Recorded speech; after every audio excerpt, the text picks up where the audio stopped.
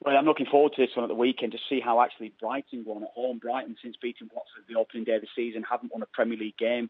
No wins in 6 for them, when they actually looked quite an attractive side in that game to watch. They looked like they were going to be a side that would cause problems this season. But flip it to the other side with Spurs. Spurs themselves, good win for them last week in the Premier League against Southampton, but it was an unbelievable game against Bayern Munich. The way that they capitulated, conceding 7 goals, I think it put serious pressure on Pochettino, and the form has been patchy all season. So this is going to be a real serious test for Tottenham.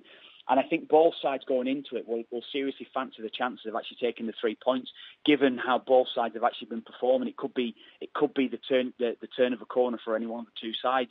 If you're looking amongst the goals, Harry Kane has been in great form for Spurs, so you have to be looking at him to be scoring at any time. Looking at Brighton, Neil Maupay, he's the only one realistic that you could see being amongst the goals. He scored 2 this season, but hasn't necessarily been started consistently this season. I think Brighton, the way that they're playing, I think certainly they will play open and expansive the way Graham Potter has them playing, and I think it could play into Tottenham's hands this.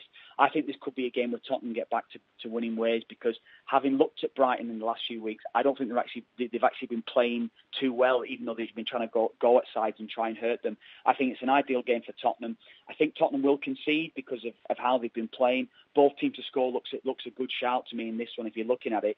But I fancy Tottenham to get back to winning ways and beat Brighton, and I think it'd be a big win for Pochettino and for Spurs if they were to do that. So Tottenham to win this one, and looking for the extra value, Tottenham to win with both teams to score.